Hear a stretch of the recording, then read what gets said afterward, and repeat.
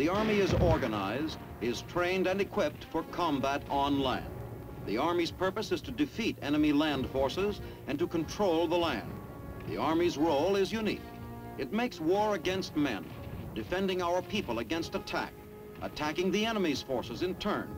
The Army, the men who comprise it, comes into direct contact with the enemy.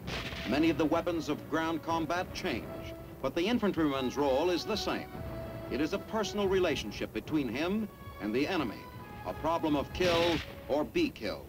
The Army's losses are measured in terms of men, of human life, not equipment. By its very nature, the Army is singularly qualified to accomplish certain jobs. It provides a positive defense against enemy land forces. It combats guerrilla action, and by maneuver, the Army forces the enemy into positions where he is vulnerable to attack by a variety of weapons.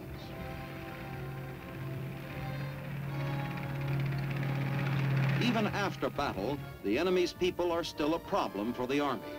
Though hit-and-run tactics are sometimes used, the Army's operation is basically a sustained one.